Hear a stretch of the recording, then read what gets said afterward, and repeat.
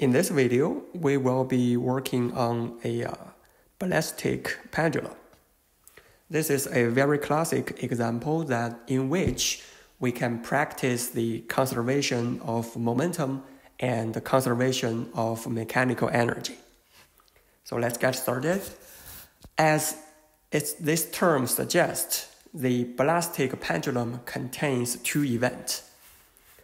So for the first event, this is event 1, a bullet of the mass of 50 grams moving at 200 meters per second strike a 3.2 kilogram block and embed in it. So this is a inelastic collision process. So we can use the conservation of momentum.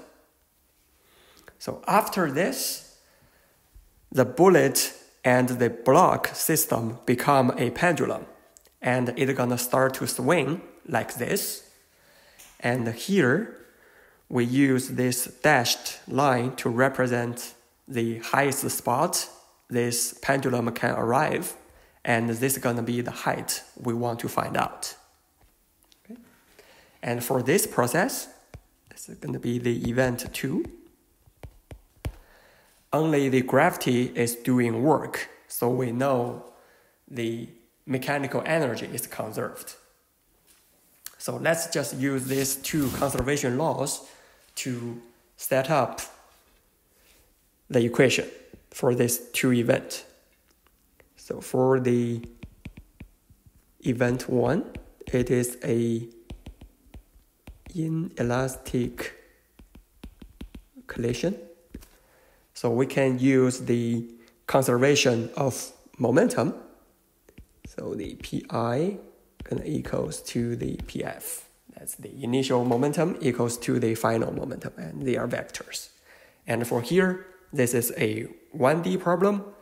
So we can write mv0, that's the initial momentum of the bullet. And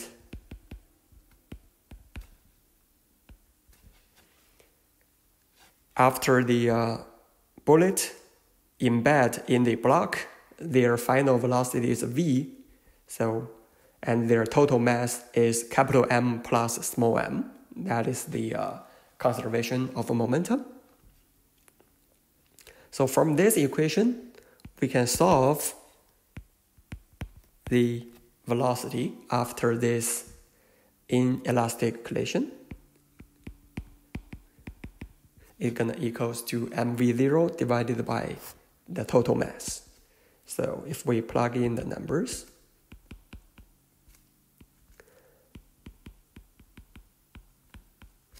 and we can obtain that the velocity equals to 3.1 meters per second. So then we're gonna look at this pendulum. And we know for this pendulum,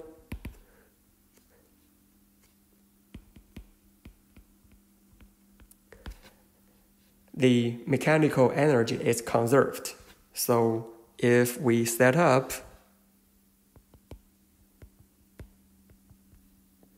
the initial height of this block as our zero potential energy,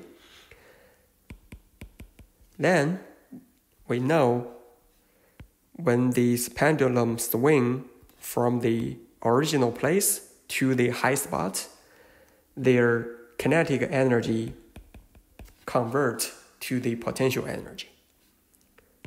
So we can write down half total mass times v squared gonna equals to the total mass of this bullet block system, GH. So we will have the H equals to v squared over 2g. So if we plug in the velocity we find from the event 1 divided by 2 times 9.8, we will have the height equals to 0.49 meters. Okay. So this is a very classic example that we can apply the conservation of momentum for the event 1, and then we use the conservation of mechanical energy for the event 2. Note that for the event 1, this is a inelastic collision. So in this process, the mechanical energy is not conserved. This is important. Also, we can also slightly change the setting of the equation of this problem. For example, if the mass of the bullet and the mass of the block is given, and if we can measure the height, then we should be able to retrieve the initial velocity of the bullet. So this can provide us a method to measure the velocity of a bullet.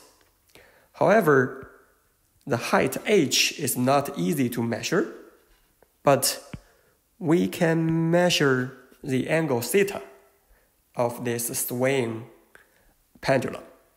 So if we can measure theta, and if we know the length of the string, then we can convert h equals to L minus L cosine theta. So it's going to equals to L1 minus cosine theta. So in this case, if we can measure theta, and if we know L, then we can find h, and using the same two equations here, we are able to retrieve the initial velocity of the bullet.